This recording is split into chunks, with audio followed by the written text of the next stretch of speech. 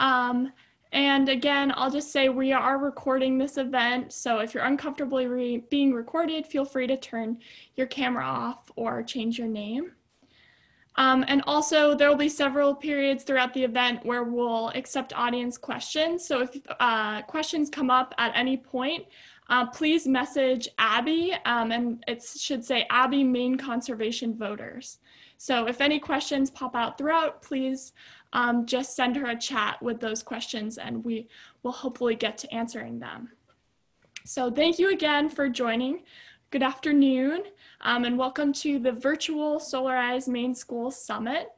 My name is Siri Pierce, and I'm a senior at Casco Bay High School in Portland.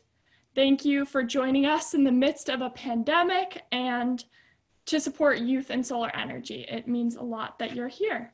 And I'd also like to take a moment to thank all of our incredible experts for volunteering their time to be here tonight, and all our community partners for their support, including Maine Conservation Voters, Space Gallery, Campaign Earth, the Sierra Club, and Revision Energy. Thank you so much for all your support throughout this process. So this event was originally planned to be an in-person summit in March and the culmination of my senior expedition. Obviously, circumstances changed quite dramatically, very quickly, but I still hope this event will not be just a culmination, but rather the start of a network of students, teachers, and community members working towards transitioning Maine schools towards solar power. For the past 2 years, I've been involved with SolaRISE Portland, a collaboration of students advocating for solar for Portland school roofs. We marched and fundraised and spoke at what seems like dozens of school board meetings. Until this past August, the school board signed a resolution for a 3.5 megawatt offsite solar array. This resolution has since evolved into a plan for the city of Portland to join a consortium of businesses and towns to purchase 20 million kilowatt hours of electricity from remote solar arrays through net metering. That is equivalent to 2/3 of our city's annual electrical consumption. So let me just share my screen real quick.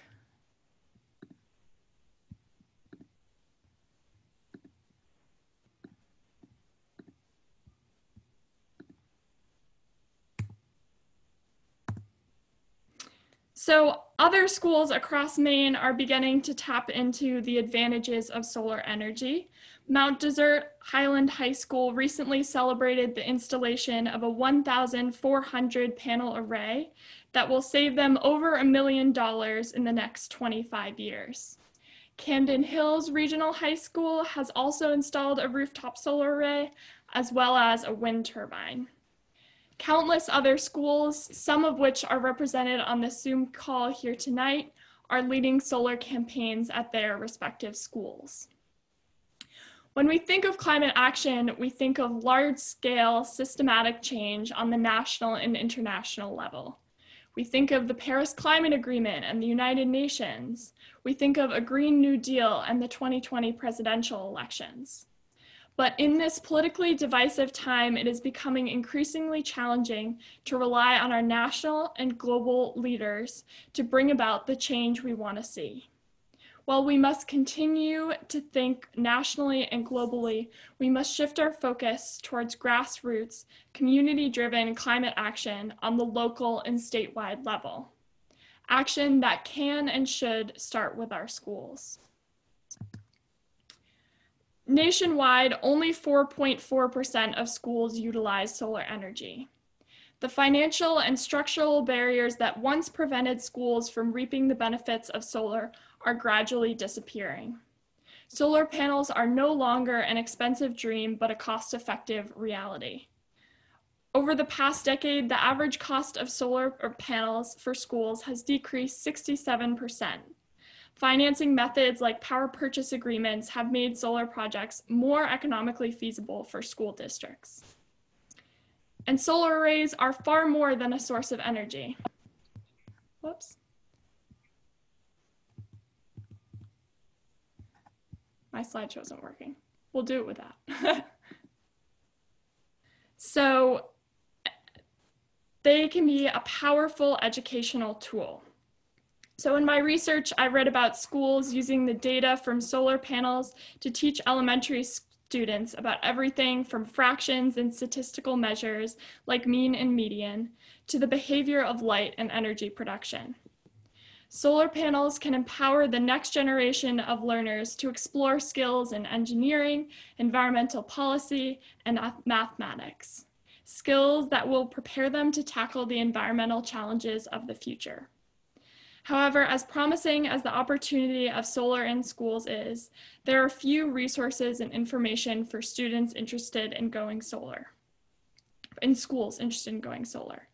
The goal of my senior expedition and this summit is to prepare and empower young people, teachers, and community members to go back to their schools and communities and advocate for solar. I hope that after tonight, we can continue to use this incredible network of individuals to support each other as we kickstart and continue solar campaigns at schools across the state. I've created a website with information about the summit and resources for districts embarking on the process, including a guide that I created with the help of experts. And I believe that link to the website will be sent to the chat soon. And if not, it'll also be sent in an email to everyone who registered for the event. And I'd also really appreciate it if you filled out a survey at the end of this event, which will also be sent out in an email tomorrow to everyone who registered. But just to get some information about your experience here tonight and your next steps moving forward. So thank you in advance for filling that survey out. Youth across the world are holding leaders accountable for their lack of climate action, and it's time to hold our cities and schools accountable as well. Schools play a pivotal role in preparing youth for the future. And in this moment, that future is tainted by a looming crisis. Youth can and should lead our state towards a clean energy future, and we can start by solarizing our schools. So at this point, we're going to transition into our first panel discussion focused on Maine solar legislation and policy with the guiding question, what do we need to know about Maine state law and local politics in order to solarize my school or community? So I'd like to turn it over to our experts to introduce themselves, and we'll start with Selena Cunningham. Hi, everyone. Thanks for organizing this event. Selena Cunningham, Deputy Director at the Governor's Energy Office. We work on energy policy for the state, including renewable energy priorities for the governor. Thank you. And next we have Chloe Maxman. Hi, everyone. My name is Chloe Maxman. I'm the state representative for District 88, which includes Chelsea, Whitefield, Jefferson, and half of Noblesboro, and I am the sponsor of the Maine Green New Deal. And next we have Hannah Pingree. Hello, everyone. It's great to see so many familiar faces, and thank you, Siri, for awesome organization. My name is Hannah Pingree. I am Director of the Governor's Office of Policy, Innovation, and the Future. We help lead the governor's climate efforts, and I also co-chair the Maine Climate Council. So thanks again. And finally, we have Robert Stoddard. Hi, everyone. I'm Robert Stoddard with the Berkeley Research Group. I'm a managing director in the energy and climate practice there. I also have the privilege of being a member of the energy working group of the Maine Climate Council. Thank you all. And we'll start with our first question, just to get a general sense of your thoughts and feelings. Why should we solarize our schools, and what are your hopes for Maine Solar's future? And if you would like to respond, panelists, just please give a hand raise. Physical versus virtual would be preferred. Thank you. Perfect. We'll go with Hannah first. Thank you. Great. Well, I mean, so Siri, I would just say that I think you've already explained it well. I think that youth have been among the leading forces of the climate movement in Maine and around the world, which is exciting to see and important. The governor has made climate one of her top issues. Obviously, we're all living in a very bizarre time, but she still continues to believe that climate is one of the most important issues facing Maine, facing our world. I think as many of you know, we passed a significant law last year to create the Maine Climate Council, to set significant emission reduction goals for 2030 and 2050, as well as to pass a new renewable portfolio standard, which requires Maine to get 80% of our electricity from renewable sources by 2030. That is the most aggressive renewable energy portfolio standard of any state in the country. And obviously could also mean a lot of good paying jobs, a lot of renewable energy development for the state of Maine. I would just say that I think, again, as you've said, well, putting this on our schools is a way to save taxpayer dollars. It's also a way for us to really make sure that we are leading by example in the places that matter to us a lot. And I think because youth care about this issue, because they are places we all pay for, it makes a whole lot of sense. Obviously, I think as some of you probably heard this last legislative session, not just solar on schools, but also how do we electrify our transportation, including school buses as a leading example. I think there's a lot of things that we can do, and finding ways and tools to make that possible has been a priority. Selena or Robert would probably be best to talk about it, but we passed a number of pieces of legislation in the last legislative session to make it more feasible to put solar on schools, to put it on municipal buildings, for community groups to buy it together, and to also procure large amounts of solar to help fuel our whole grid. So we couldn't agree with you more, and I think the example is really key, but also it's just the beginning of what we need to do everywhere. Thank you, Robert. Yep. And Hannah, I completely agree with that. Let me try to chunk it to two really simple things. First, it saves money. I think this was one of the things that we got a unanimous vote at the Portland School Board because there was no reason to object to it. It was clearly going to project to save money over time. It required no cash up front. It's just good economics. And that's in large part to the legislative process that put out a sensible framework to make that happen, which we can talk about in more detail later. The other good reason is to make it familiar to the students and then to their parents. I was really astounded at the Portland School Board meeting where this was being discussed, the level of misunderstanding about how solar works, how it works with the grid, how it helps the whole process. And having that in an open public discussion, and then kids get excited by it and their parents are excited by it, it creates a groundswell of social energy that can then transform how we get our electrical energy. Thank you. Chloe? Thank you, Siri. So great to be here and hear everyone's thoughts. One other thing that I wanted to throw out there is that in addition to young folks knowing what's right and wrong and always having the moral clarity of truth, I think one of the things that's really interesting to me about putting solar on schools is how that intersects with other economic justice issues in rural communities, because up where I come from, people really want to do it, but our school budgets are already so tight. And whenever I knock on doors or talk with constituents, the property taxes are one of the biggest things that I hear that folks are struggling with in our rural towns and really all of our towns. And so I think it's really such an intersectional conversation as well, and a conversation that's really important to make sure that as we're transitioning our schools to a different form of energy, that burden does not unnecessarily fall on the folks who can least afford it. So it's an intersectional just transition conversation as well, which I think is so important since young folks really understand that dynamic and can lead that conversation. Thank you, Selena. I think everyone has summed up why it's so important. The only thing I'd add is building on the tangible element of it is that you can see how individually you can make a real difference in your community and also in the ability for the state to meet our climate and energy goals.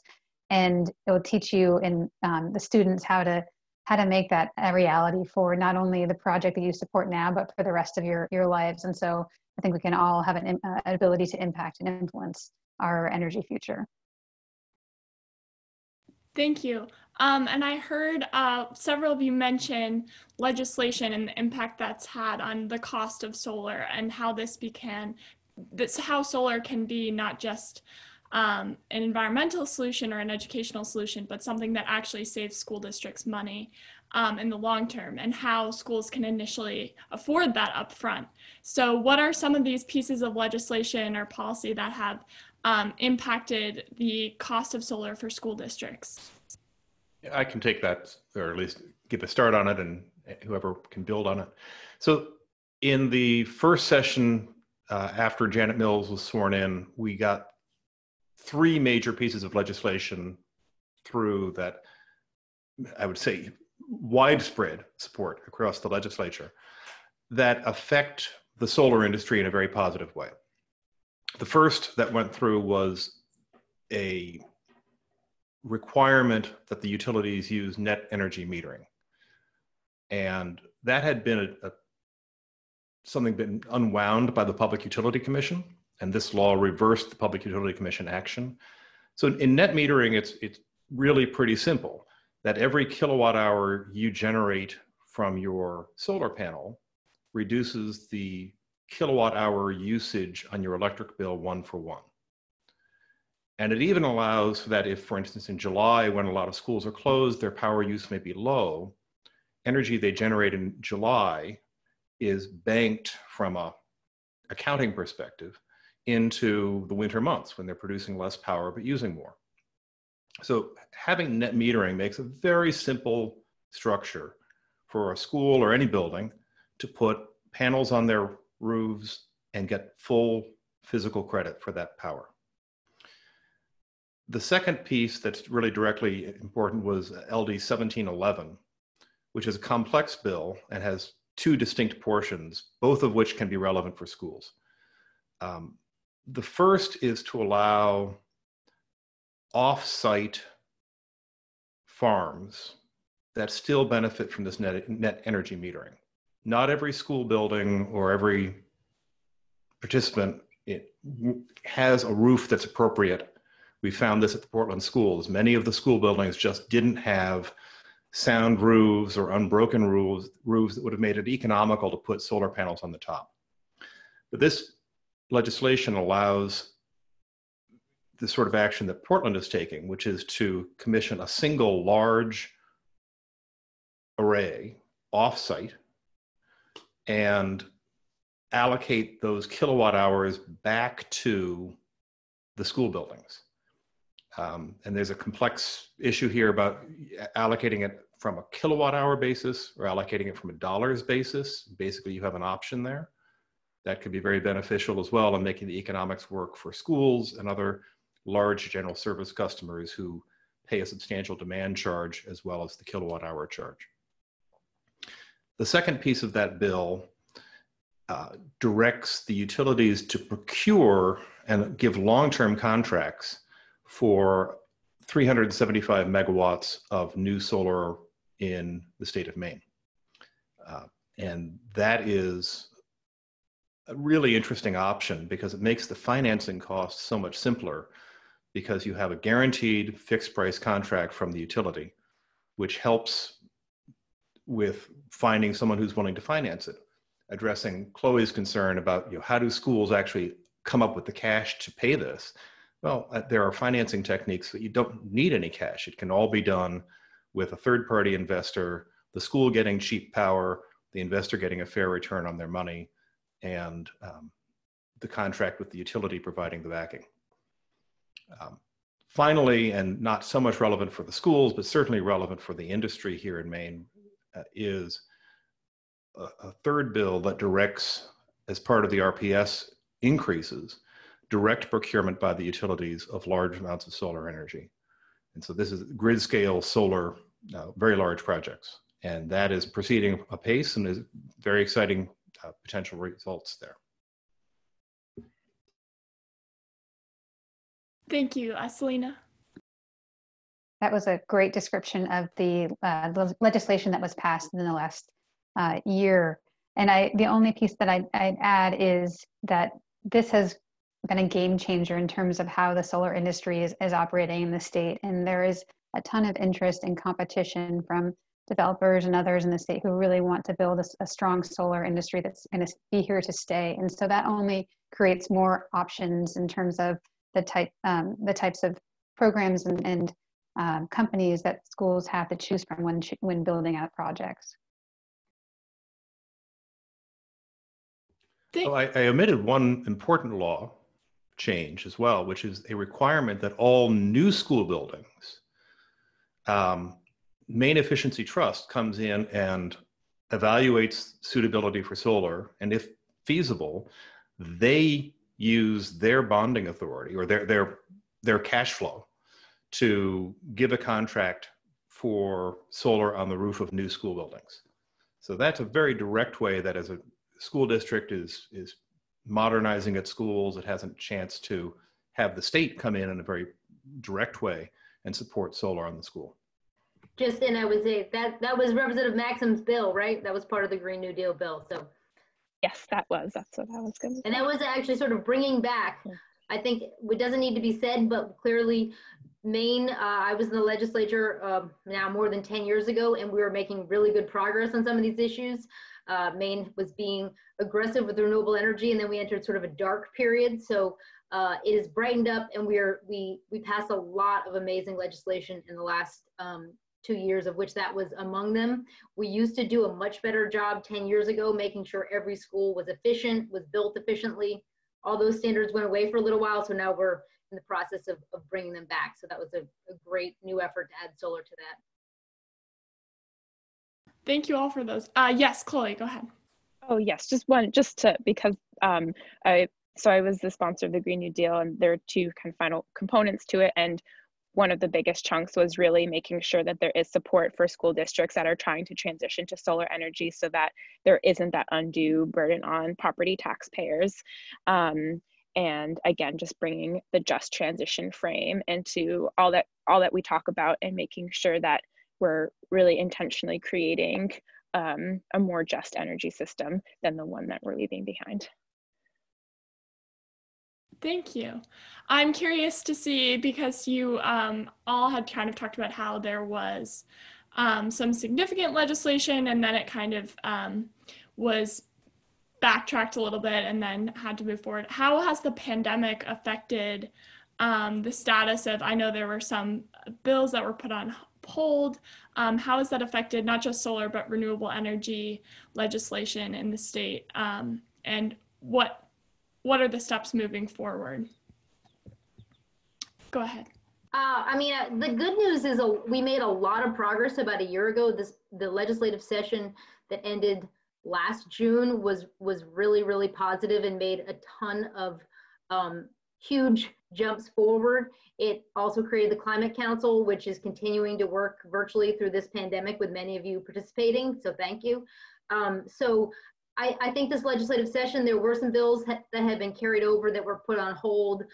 They continue to be on hold. We hope that they don't all die, and it's because we have some important things still hanging out there that we hope we find some way to deal with, at least by fall. But again, all the solar stuff we just talked about is moving forward.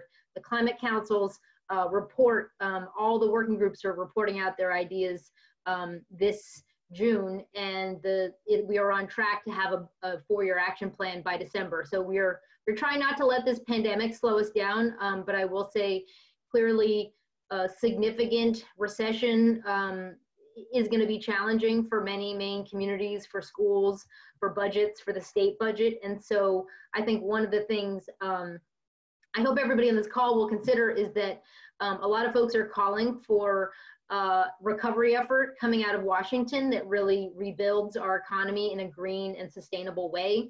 That certainly happened under Obama in 2009. We had a huge stimulus bill that put tons of money into weatherization, into energy programs, into renewable energy, and it created thousands of good paying jobs that were in these industries. So we're in a slightly different situation with our current makeup in Washington, but a lot of folks are asking for green recovery work. So I think that's something to think about how we all push for. And I think that, those efforts last time, there was a push around schools as well to help them become more efficient. And so I think that's something that should be on the radar screen. Go ahead, If Robert. I can supplement that, on the legislative front, I completely agree that there wasn't much in the hopper that was critical to move forward. We got so much done in that first term. Where there have been some issues with the pandemic are on the regulatory and the supply chain front. The Public Utilities Commission is plugging along valiantly, but they had to shift and figure out how to do open meetings virtually.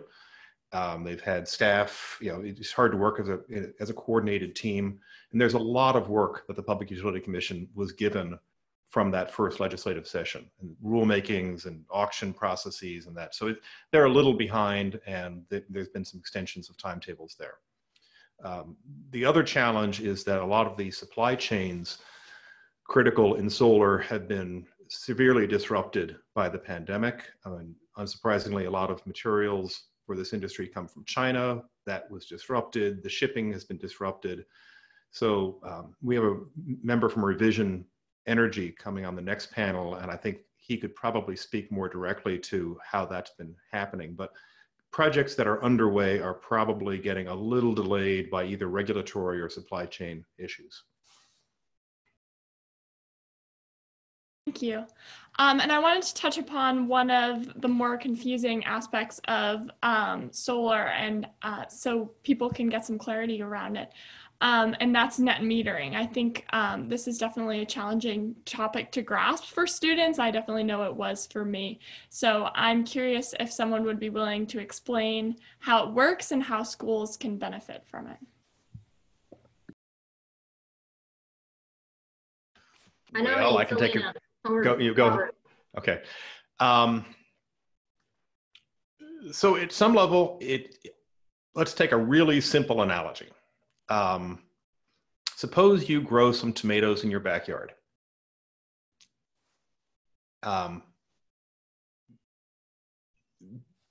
Those are tomatoes you don't have to buy at Hannaford, and you end up only paying for the tomatoes you bought from Hannaford. Full stop. That's effectively what net metering is.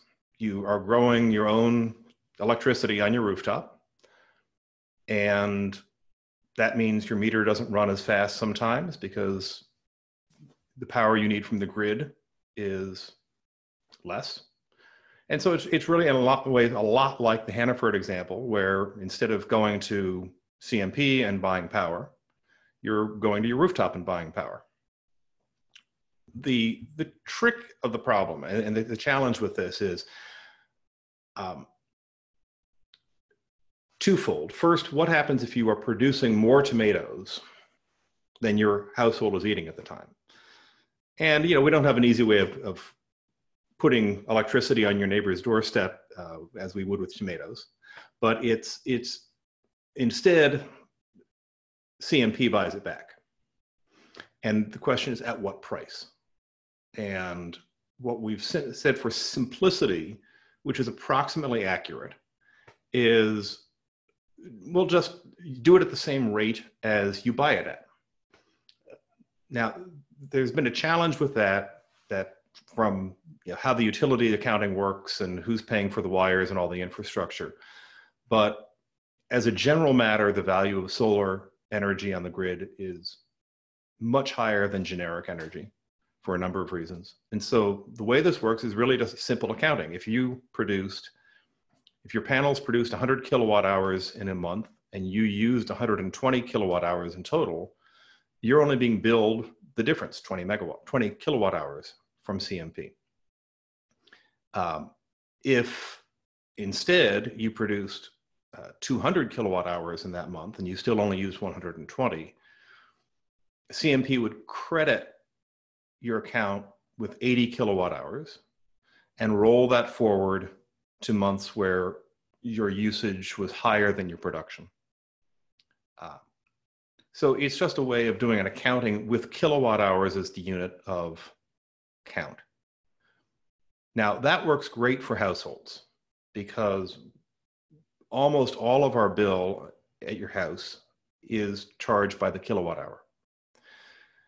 For larger buildings, most schools are either medium general service or large general service accounts. And that's a different tariff structure. And a large part of the charge comes from what's called a demand charge. So the peak hour of usage in a month will set part of the rate, and then the usage, the kilowatt hours, will set another part of the rate. It turns out, therefore, that straight kilowatt hour accounting isn't nearly as valuable for a large customer like a school as it is for a residential customer. And so in the LD 1711 structure, we created a different way of counting net metering, where basically it's treating dollar values rather than kilowatt hour values. And the math on that's a little complicated, but the structure of the bill makes it much more useful from a financial point of view for large buildings, which after all are really best for large rooftop arrays, to install those and credit those on their accounts directly. So that's sort of on-site net metering. You've got a panel, and the panel is behind the electric meter from CMP. CMP was actually threatening, or the Public Utility Commission was going to require that there be 2 meters on every house that had solar, where it was measuring in and out. And that was clearly an expense that was burdensome to customers and to the solar providers. The other approach to net metering is what we call virtual net metering. Robert, I'm sorry to interrupt you, but yeah. Go ahead. For time purposes, we're going to move on. But okay. Thank you for your very thorough explanation. And if anyone has any further questions about net metering and want to hear the full length of that explanation, we can do that. You can do that in the breakout session. So go to Robert's breakout session if you're interested in learning more about net metering. So I'm going to ask one more question, and then I'll take 2 questions from the audience. So my final question is, what can students and community members do to support solar legislation in the coming months and years? Yes, Selena first. Just say that one of the most important things you can do is to share your stories. You've done incredible work to put together solar arrays and other projects in your schools and communities, and telling your story to the newspaper and other people in your community really helps share the success. And there are organizations and groups that track solar policy and other renewable energy policy in Augusta. And to the extent that you're interested, to engage there is always great to hear from the youth in the community as well. Thank you. And Hannah, I saw you raise your hand. Great.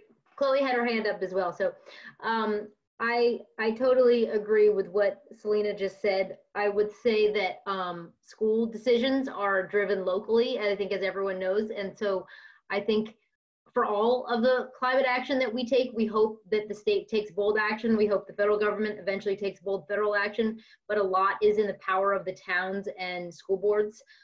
So I hope the state, we will continue to create more tools to support that. We had a bond in the last legislative session that would help finance more locally driven projects, from solar on schools to electric school buses to other types of municipal projects. So that has not moved forward yet. So help us support those things in the future. I think as you might have said at the beginning, Siri, I think part of our challenge is to make sure that we really do spread this out to rural areas of our state where, towns are concerned with their property taxes, where people might lack, it's a lot of work to figure out a power purchase agreement to put solar on a school. And so people need support for that. So coming up with more tools at the regional level, at the state level, to support towns and school boards and students who want to do that. I think that's one of the things that I hope comes out of our climate action plan. And again, I think just, helping us work for bold climate action through this coming year is going to be key. I think there's a lot of challenges for many people, losing their jobs, worried about their health and safety. But we know, and we just saw a poll today, that the vast majority of Mainers still believe this is important. So I think solar on schools and how we push for it at the local level and state level will help keep this conversation alive. Thank you. And Chloe? Thanks, Siri. One other thing that I wanted to say is that so much of the conversation that we're having right now centers around policy and politics. And I find that's often the case when we're talking around climate, where we're like alluding to the fact that it all really depends upon policy, but we don't really name it. And so one thing that I always encourage young folks to do is to sit down with your state representative and your state senator and get them on record saying that they're going to be supporting solar legislation and even specific bills, and then hold them accountable. Like being held accountable is a super uncomfortable experience as somebody in that position, but that is what elected officials are supposed to do, and they're supposed to be responsive to the people that they represent. And I think that rebuilding that kind of relationship between constituents and politics is going to be so crucial to continuing to have the kind of solar policy that we need going forward. Thank you. So now we're going to take some audience questions, and this first question is from Gus Goodwin, and he says, does the law that Robert explained regarding solar on new schools, so I believe this is the bill that Chloe sponsored, does it apply to schools getting renovations? No, it does not. I was just looking at the language again. It's only for new school construction, but there is another piece of the bill that does provide incentives for energy efficiency and renewable energy projects on existing schools. Thank you. And this next question is for Mike. What stakeholders have been most successful in getting their schools to adopt solar energy? Example, students, administrators, school board, community members. What I saw at the Portland School Board was that the presence of a large number of motivated, informed students pushed things in a direction that was inevitable. I mean, you just can't say no when the kids are there making intelligent, reasoned arguments, have done their homework, and can answer all the questions. It was a great moment to see that.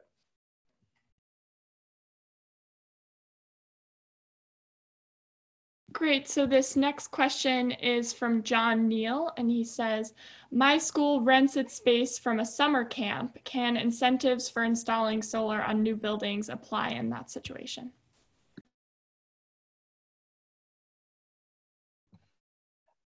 I don't think so. The language is pretty specific around new schools construction, but I could take a closer look and figure that one out unless Hannah knows.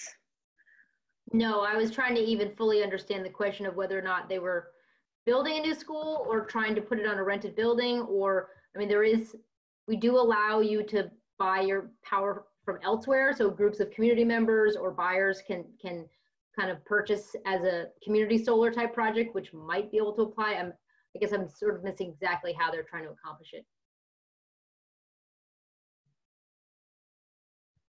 Awesome. And one final question.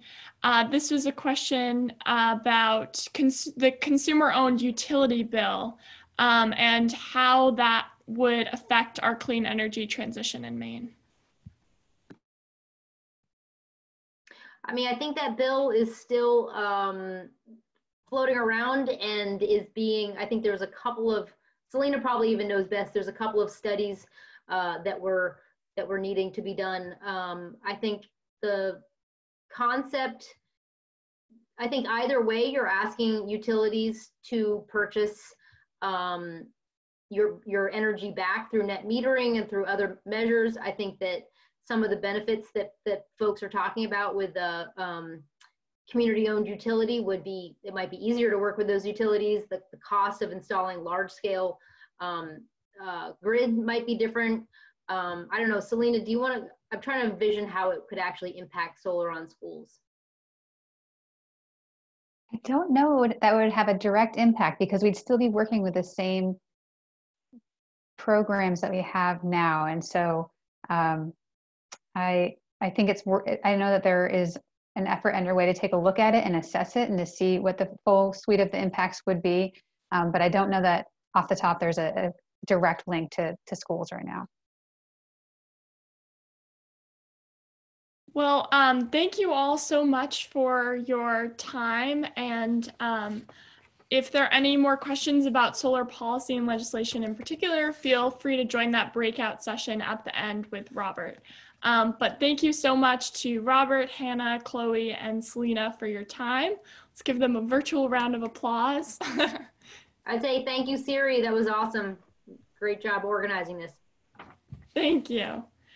So at this point, we're going to move on to our next panel discussion, which is with experts in school solar campaigns. So we will begin this conversation with the guiding question: how can we make solar happen at our schools? How can we turn our great idea into a reality? So experts, if you could please introduce yourself. We're going to start with David Gibson. Hi, everyone. I'm David Gibson. I'm an employee owner at Revision Energy, and I also serve on the Sierra Club Executive Committee here in Maine. And I have 8 years of experience out in Reno, Nevada, working with schools, both creating in-classroom education materials and curriculum to teach middle school and high school students how to live more efficiently and make their schools more efficient, as well as for the Nevada Governor's Office of Energy implementing efficiency programs statewide. And we did about $50 million in efficiency projects with schools around the state. Both the education side of it and implementing projects. Thank you. Sarah? Hi, everyone. It's great to see so many folks joining us today. My name is Sarah Kasperzak, and I am the co-founder of Campaign Earth.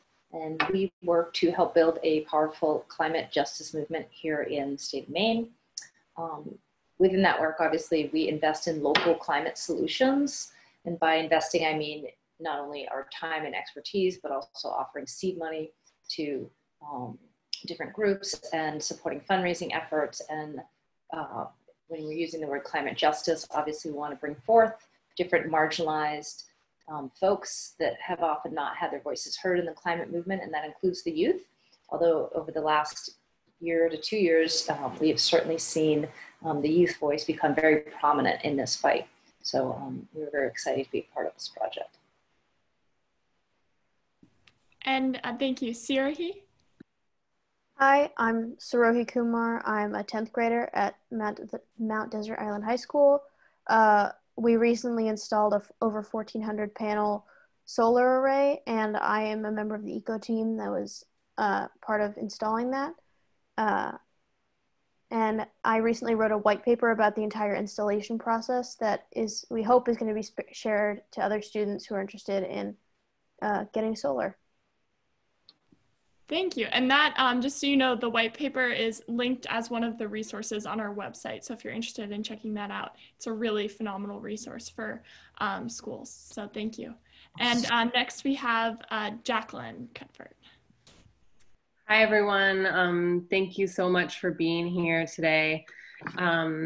I am Jackie Cuthbert, and I am a teacher at Casco Bay High School, also the advisor of the Green Team, and also an advisor of the SolaRISE project over the last couple years. And yeah, thanks for having me. Perfect. And then Lucia Durrani. Hi guys, I'm Lucia. I'm a founding board member of SolaRISE, and I've been on that for 2 years and working alongside Siri. I'm a senior at Casco Bay High School as well. And Amy? My video is not working, but yeah, my name is Amy Shimitu, and I'm a senior at Casco, and I'm part of the SolaRISE Portland team. Yeah, thanks for having me, Siri. Thank you. So we're going to start off by just talking a little bit about what it's like to organize a school solar campaign and what that can look like. So how can students, teachers, and community members advocate for solar, and what does a successful school solar campaign look like?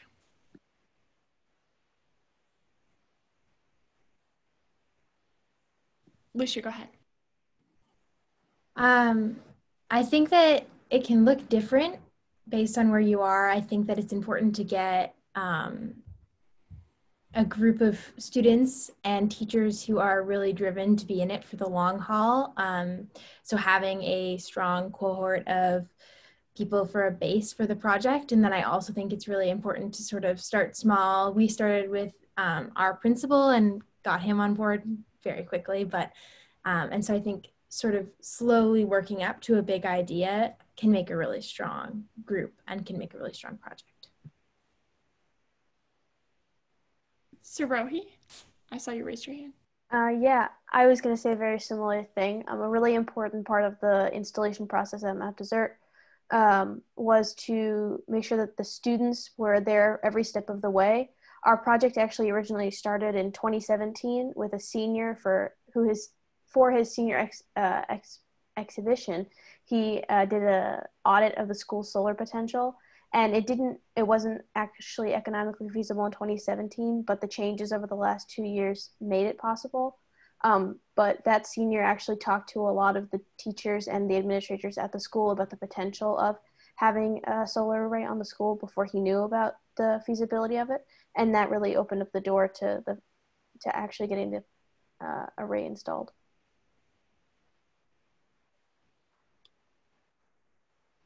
Thank you. I think that was everyone.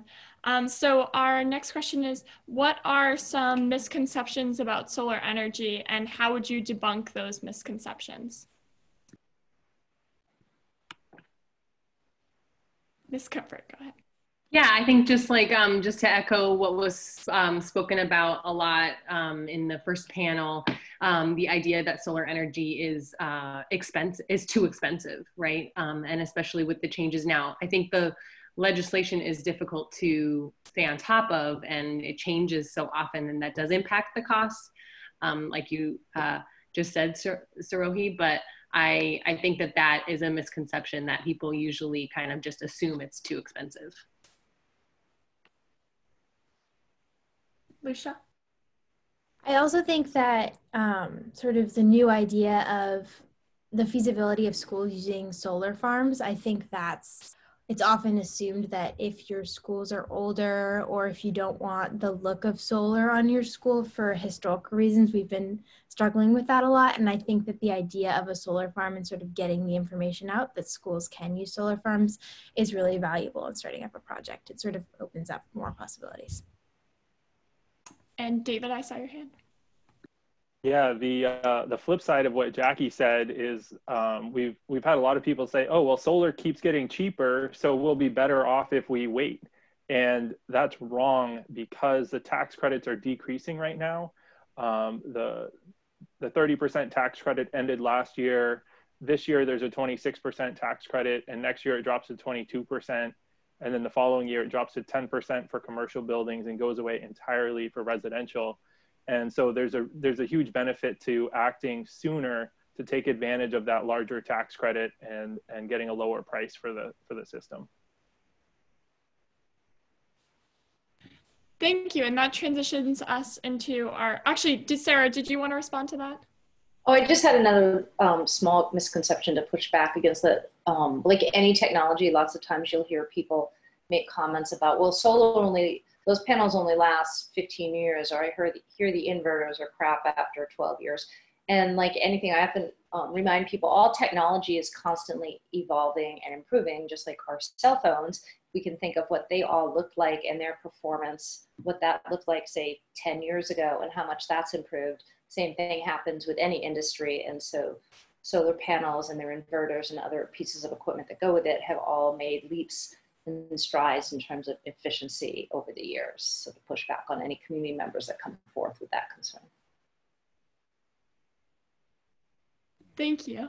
And I'd like to move more specifically into the subject of financing solar projects, because that's definitely a huge concern for a lot of school districts. And it's hard to understand how $1 million project can seem like a possibility for a school district. So I'd love if someone could explain what are some of the financing options available to schools, and what can that look like for school districts? David, go ahead. Yeah, so the most common financing mechanism for schools and municipal governments is the power purchase agreement. And that's where someone else finances the array and owns the system, and you're just paying for the electricity that's produced each month.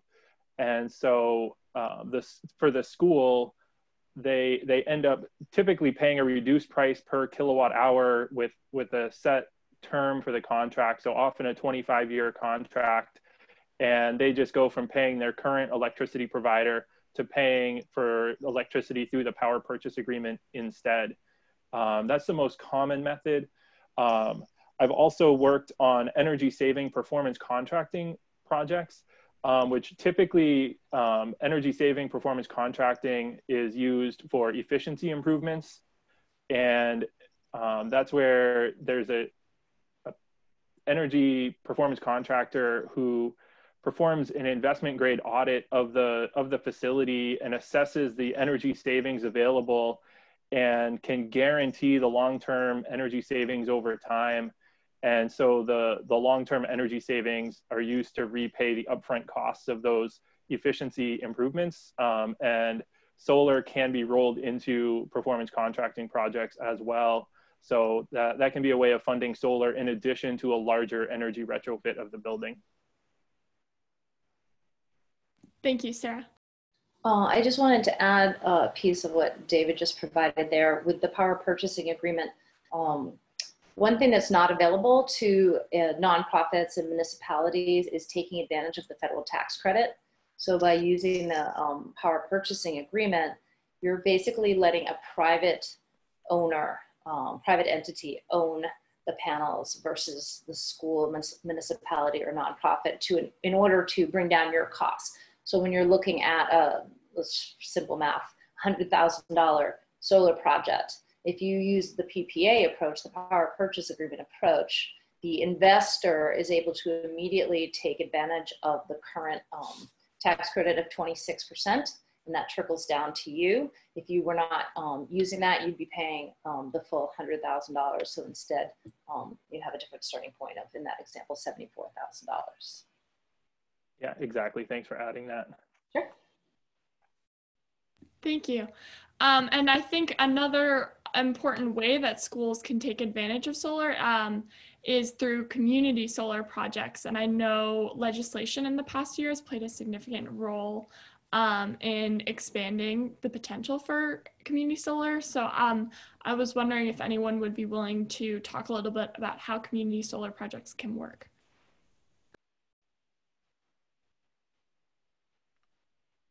Yes, David. Yeah, so typically a community solar project for a school would still be paid for through a power purchase agreement, but the key difference is that it's at an off-site location. So a large solar farm in a remote location that has, perfect sun exposure and doesn't have the obstructions that are often on a school roof, like skylights or vents or mechanical equipment. And so it doesn't have the constraints of working on a school roof and can be whatever size is needed. It isn't limited to the area of the roof either. And so that's a way for a school or other government entity or residential now as well. Any homeowners or residents can sign up for a community solar farm share and offset their energy usage by producing it offsite in that community solar farm. Thank you. So this next question is for the students on the panel. And I was hoping you could talk a little bit about what motivated you to become involved in your school's solar campaign, and what advice would you give to students embarking on the process? What challenges did you face? Sarahi.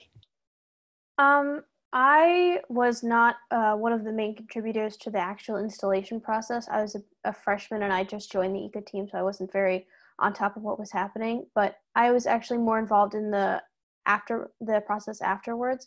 So the ribbon cutting ceremony that really brought attention to the fact that we had installed an array, and the spreading of information about how to install an array through the white paper. And I was driven to do that because of an internship I was part of. I was interning with the Climate to Thrive. And that's a really specific example, but I think what inspired a lot of the students who are on my school's eco team to get involved with solar was the community. We have a really supportive community around climate action. The adults are always encouraging youth to do things that might not be encouraged in other places. So I think if you're a student who's trying to take on a green initiative and you don't have motivation or you don't know how to start, I think finding adults in your community who have experience, as well as other youth who might not have experience but have drive, it's a really good combination for getting stuff started. Lucia? Yeah, just echoing that, I think that having supportive staff is a huge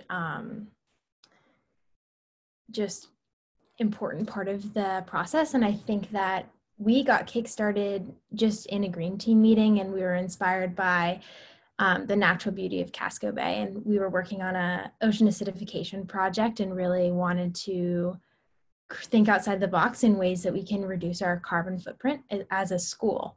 And then just reaching out to other schools, other green teams, and then also other faculty at different schools, we were able to find that it was sort of a bigger want and a bigger desire, and that was a way to work up our goal and sort of make our dreams a little bit bigger. And I think that I've said it before, but starting small and also doing a lot of research. I think that the biggest struggle we faced was we were a cohort of students and we were going to board meetings, and I think that we weren't always, it sometimes felt that we weren't always listened to. And I think that really knowing what you're talking about can help feel a little less like childish.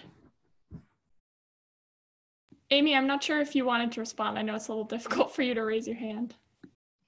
Yeah, I think Lucia just said most of everything. We're part of the same team, so yeah. I was really motivated by by the green team. Everybody seems so dedicated, and just what we're like campaigning for was so obvious. So I just wanted to be part of the solar campaign. Thanks, Amy. Miss Cuthbert, sorry, she was my chemistry teacher, so it's hard not to call her Miss Cuthbert.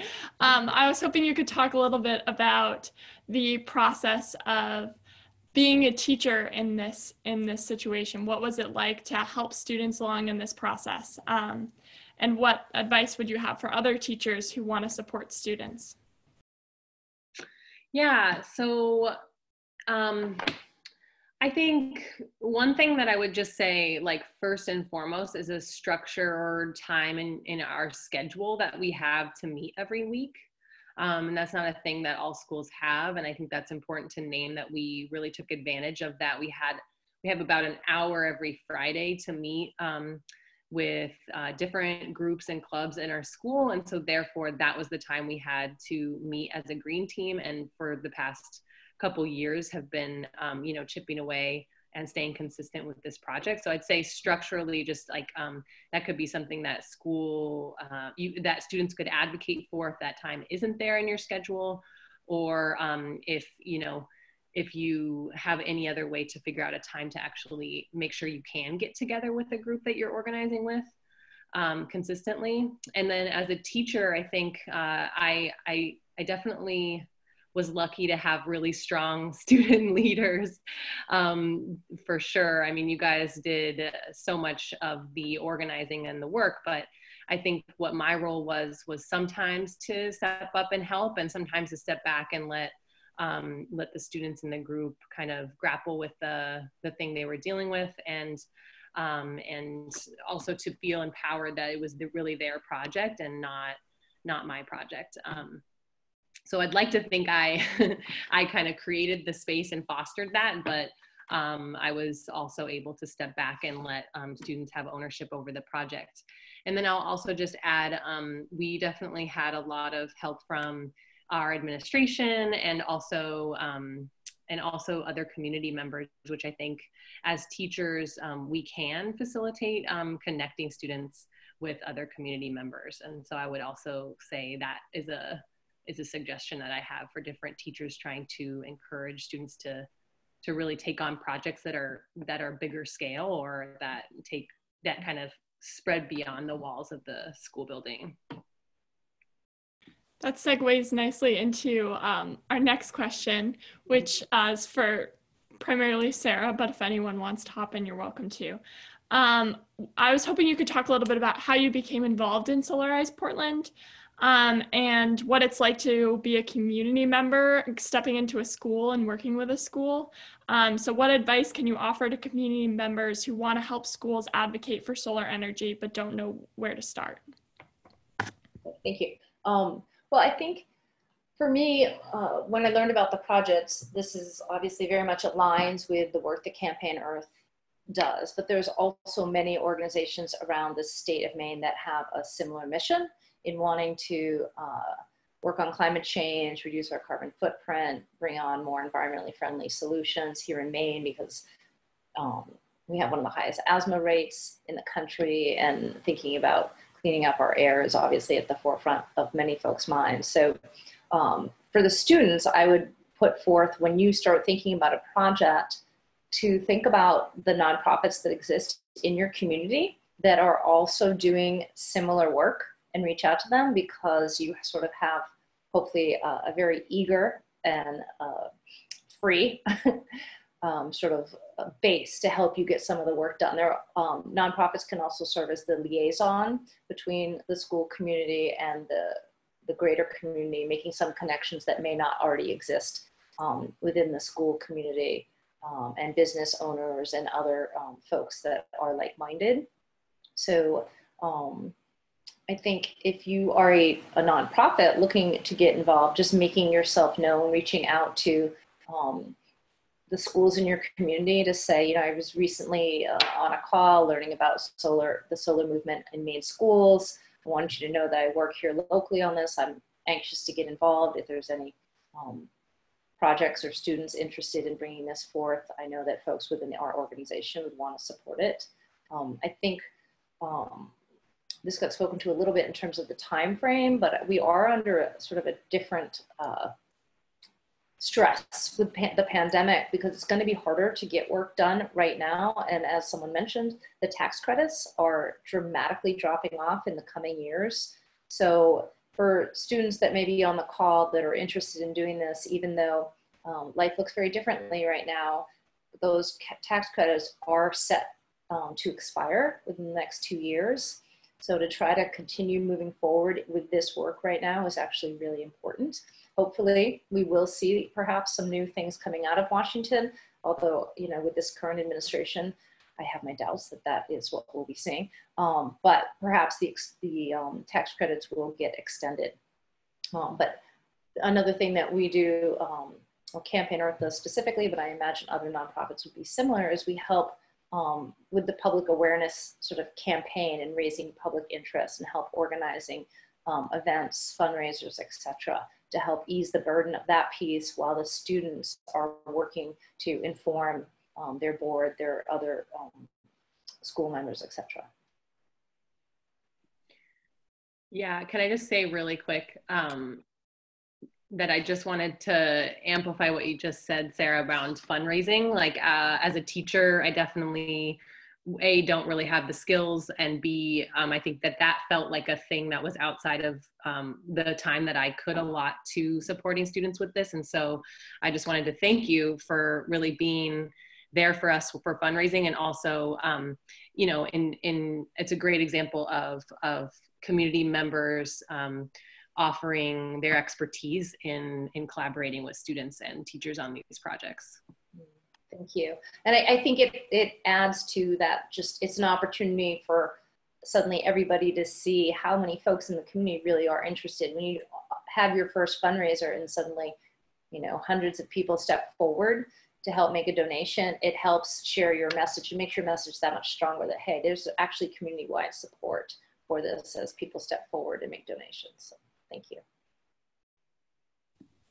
I will also add on to that by saying when we began fundraising SolaRISE Portland, we did it not with the goal of paying for the billions of dollars worth of solar panels. that's a lot of money. And the power purchase agreement and those financing plans exist so that you can pay that money over a long period of time with no upfront costs. What we were fundraising for and what made a tremendous difference in the process of convincing our school board and city council to consider solar was having that money to offset costs.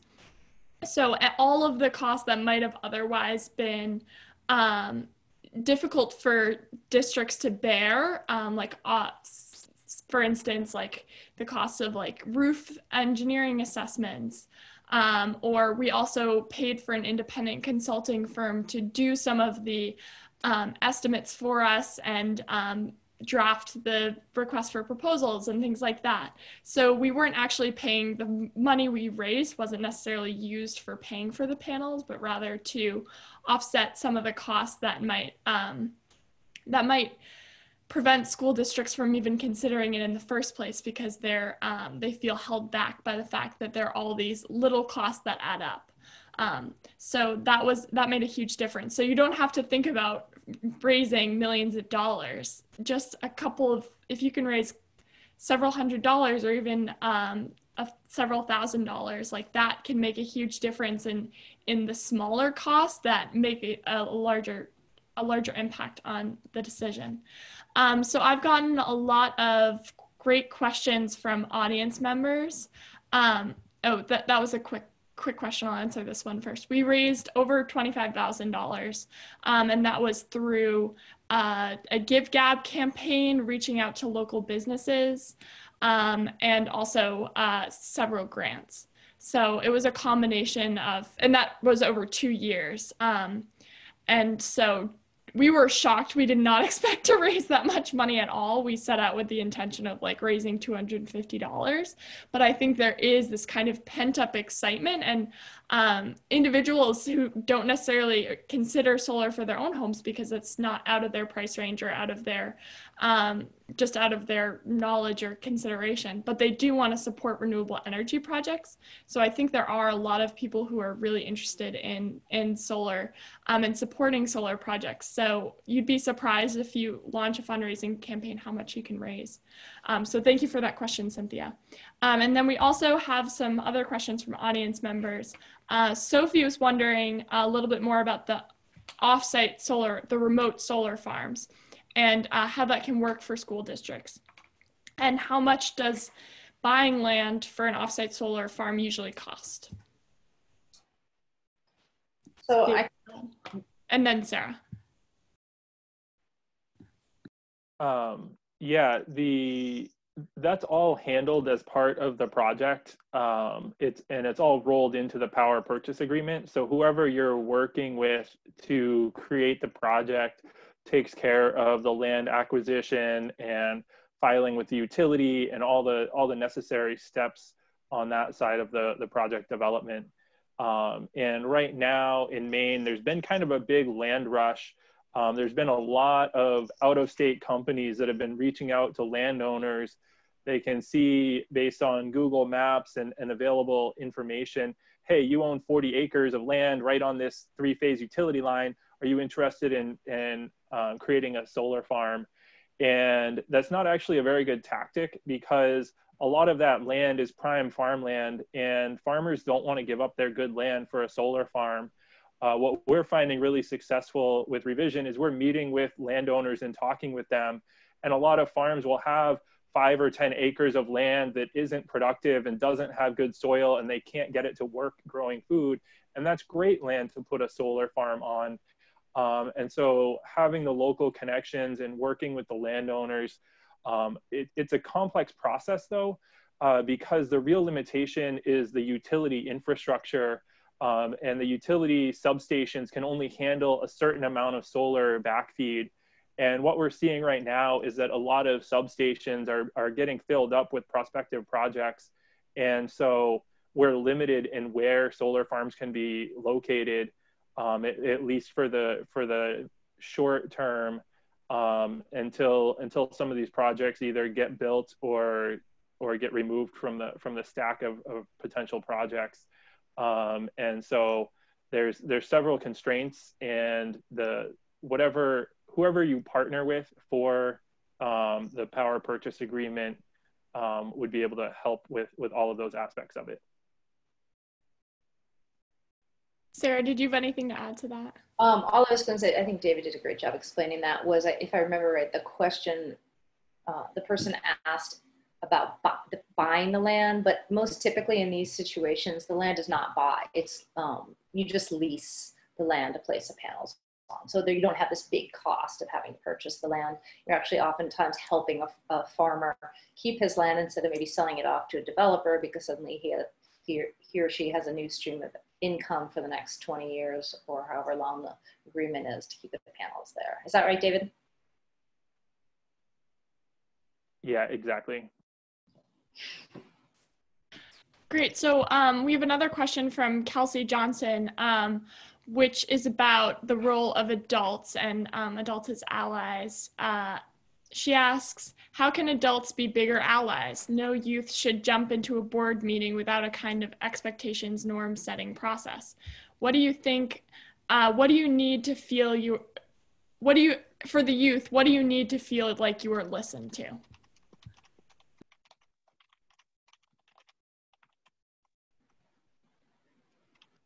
And Amy, if you want to respond, just yell it out.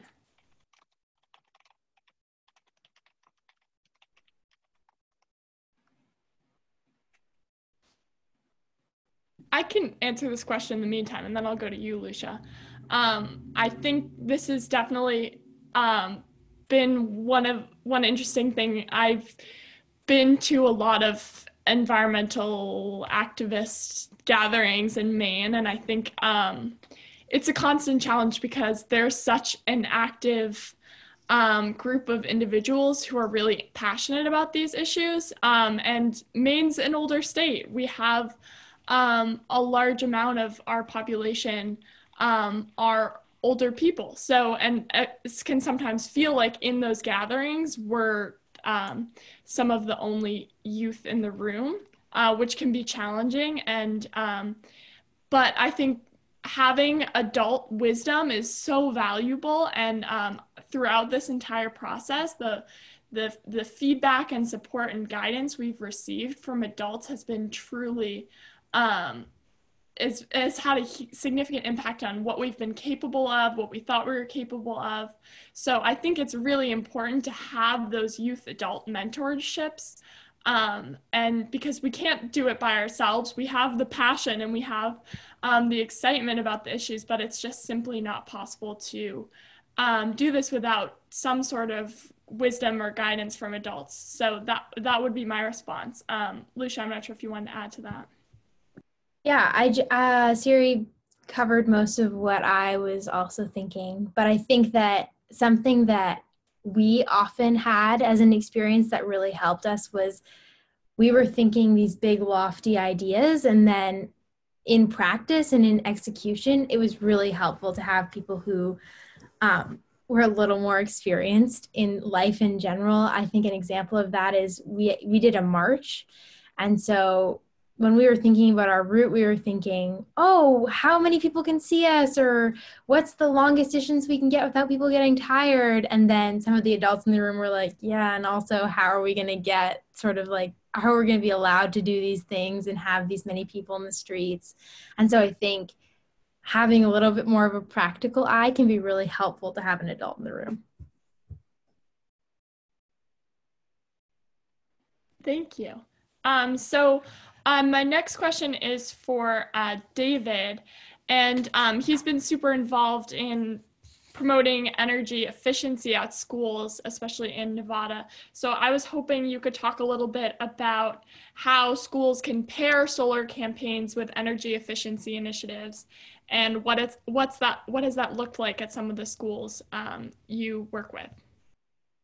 Yeah, awesome. I like to look at the whole energy picture and identifying all the energy uses in the building.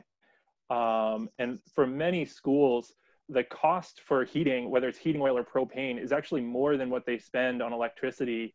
And certainly the carbon footprint is much greater burning heating oil than using the grid electricity. And so in many cases, looking at efficiency and transitioning off of fossil fuels for heating can have a tremendous impact on reducing the carbon footprint and reducing the energy costs. And I've engaged with students through the curriculum that we developed in Nevada. I worked with about 50 teachers while I was out there.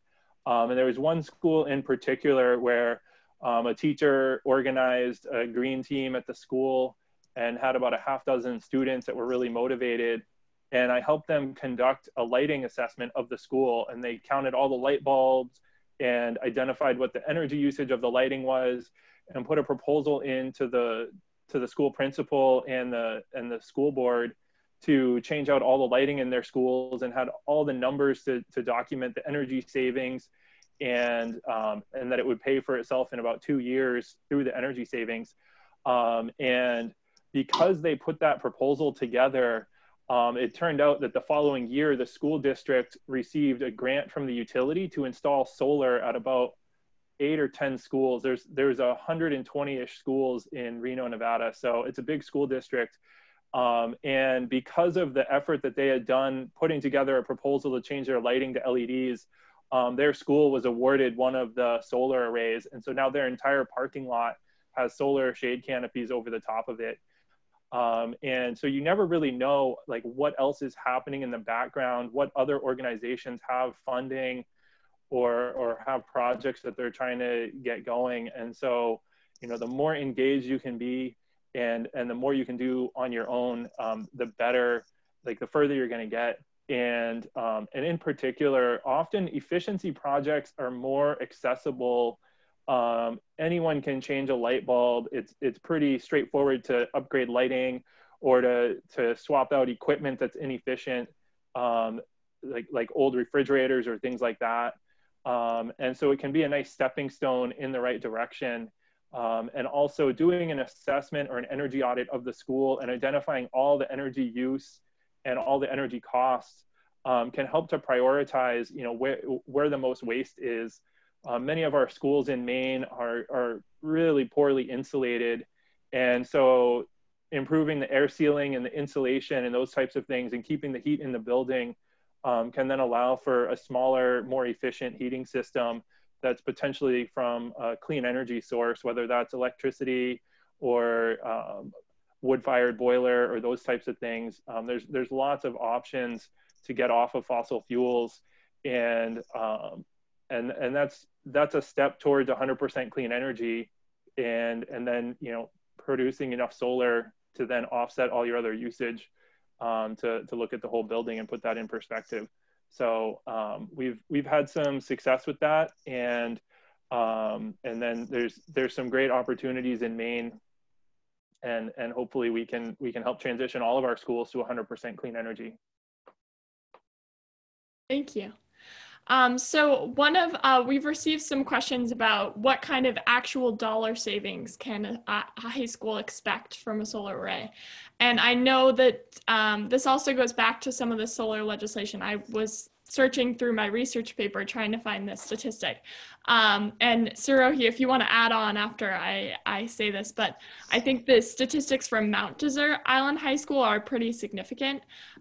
Before the LD 1711, which Robert referred to earlier, but this was a really transformative piece of legislation that went through last June.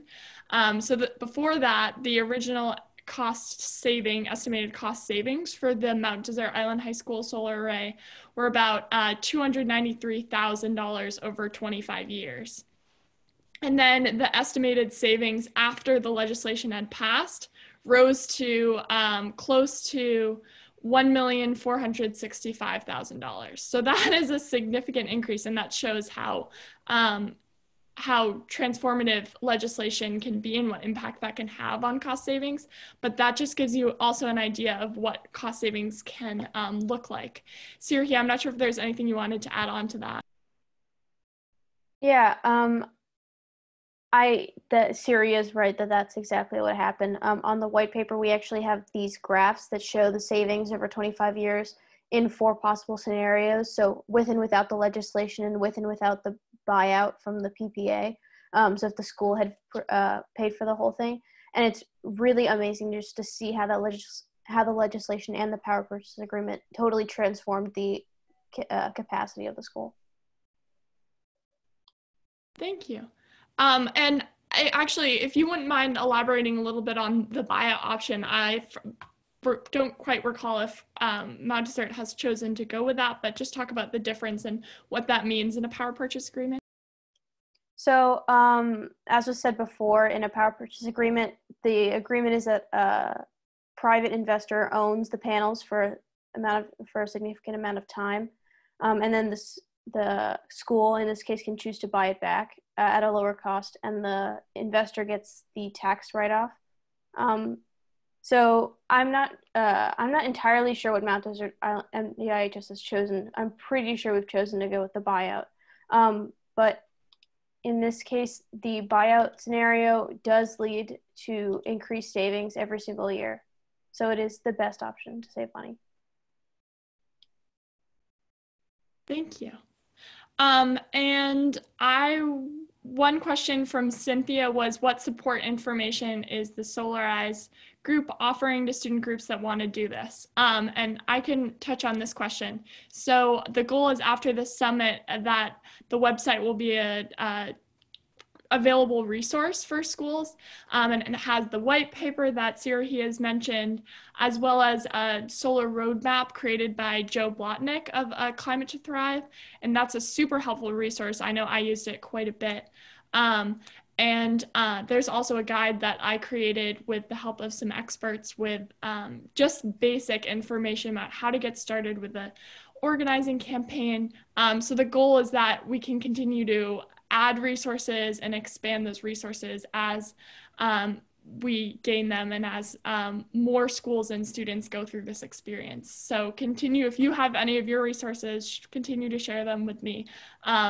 And ideally, we can build this network and use it as a support net for students interested in leading these campaigns at their school. We also received a question about, oh yes, and from a question from Emma, the webinar will be available to the public. We'll post it on our website, and we'll also send it to everyone who registered. And one final question. Thank you all for your audience questions. Those were excellent. And if you want to continue to ask questions, we're going to open the breakout rooms at the end. We'll take a brief break at 5:30, and so people can decide which breakout rooms they'd like to attend. And for people who are not staying on the call, they can leave then. But so for this final question, I'd like to ask all the panelists, what are your hopes for Maine Solar future, and what are your hopes for youth role in that solar future?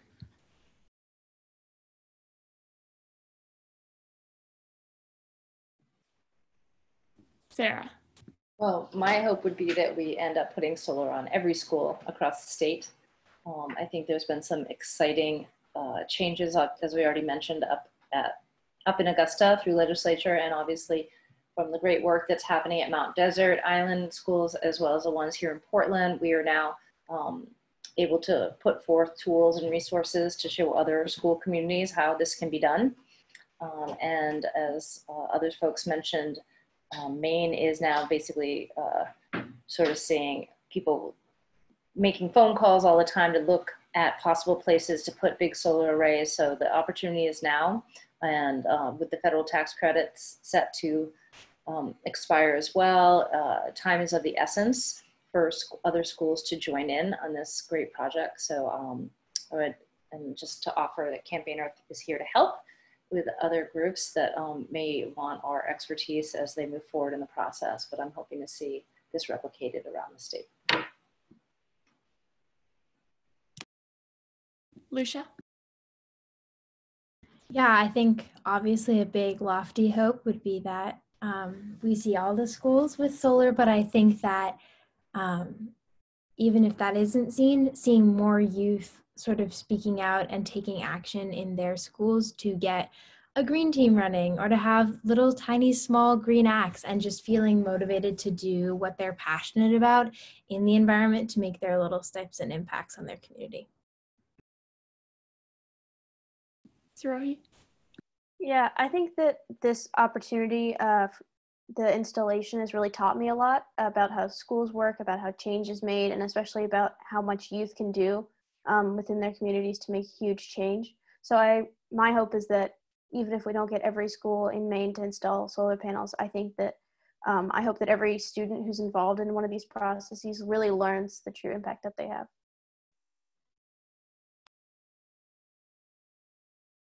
David, go ahead. Yeah, absolutely. I agree with what everyone else has said. I think we absolutely have to put solar on every school in Maine, ideally within the next 5 years. The schools really need to be a beacon for the rest of the community, a starting point for everyone. We need to put solar on as many homes and in as many businesses as we possibly can throughout the state. And the schools are the perfect starting point to lead our communities, both for the visual aspect of it, as well as the educational benefits of having it on the school building. And I have great hope. We're going to need thousands more solar installers in the coming years, thousands more people working in the efficiency industry in Maine, transitioning our homes to more off of fossil fuels into clean energy. And so I think all of you are going to be welcome in the clean energy industry. And it's such a broad industry, ranging from policy and advocacy to installations to coordinating amongst other people. And there's just so many roles to be played. And it's so exciting to see all your leadership at this point. And I look forward to working with you for many years to come.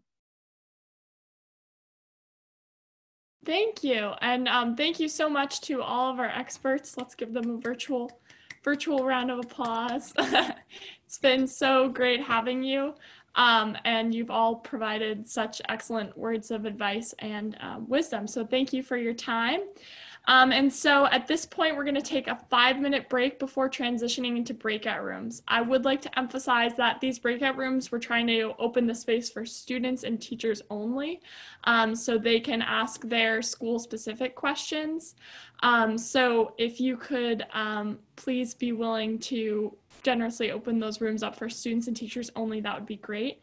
And if you are interested in participating in the breakout rooms, Abby is momentarily going to send the list of which experts will be in each room. And if you are interested in attending the breakout sessions, just chat your name and we will send you to that breakout room. Chat your name and the number of the breakout room you wanna attend. So thank you so much. And again, a reminder just to fill out the exit survey that will be sent out to all people who registered. It's also on our website if you'd like to check that out. So thank you again for attending. We're going to take a brief 5-minute break if you're staying for the breakout sessions. But thank you so much. And goodbye to everyone who is leaving. And thank you, Kiri.